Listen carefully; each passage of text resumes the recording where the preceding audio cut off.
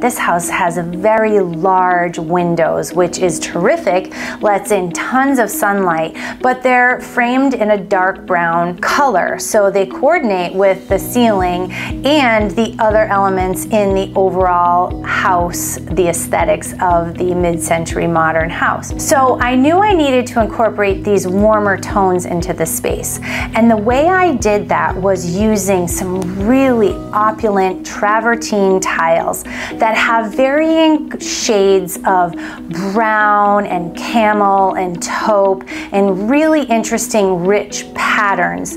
And the floor is done in a travertine tile in a Versailles pattern, which is very classic but also modern at the same time, and I love that juxtaposition of those different design elements combined into one area. If you'd like to see more of my designs, and if you've enjoyed this episode of Design Diaries, check out the longer version of this on my YouTube channel and share your questions, share your comments. I love to hear the feedback. I love to talk design. If you have pictures from a project that you've done, please share those, and stay tuned for more Design Diaries.